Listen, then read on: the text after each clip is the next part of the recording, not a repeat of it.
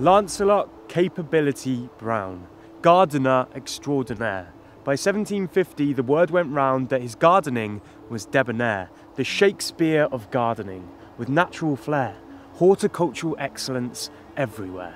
He provided the natural thoroughfare for the recognition of an English garden anywhere.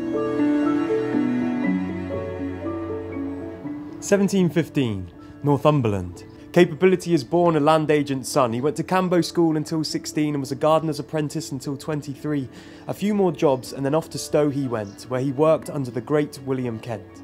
Here, he learnt the art of the landscape, and it was the start of his journey to being truly great. He made head gardener by 1742, and he began to take commissions too. He made the Grecian Valley at Stowe, and at Warwick a garden built on the works of Kent and Southcote. It's said he worked on hundreds of fine gardens in his day, and many of them still survive today because his popularity was paramount, serving barons, lords and viscounts until he came to surmount a success reflected in his bank account. And rightly so. He was a natural of nature, a master of its ebbs and flows. These gardenless gardens at the forefront of fashion swept away the remnants of its previously formal patterns, placed a full stop on his predecessors in a manner quite grammatically dramatic, and ensured that all his work was punctuated with his passion. Undulating grass that swept through like a sea of green, perfect placement of the plants and trees so that through the green you'd see. Invisibly dammed rivers forming a lake so serpentine he could see untapped potential. Or as he put it, capabilities.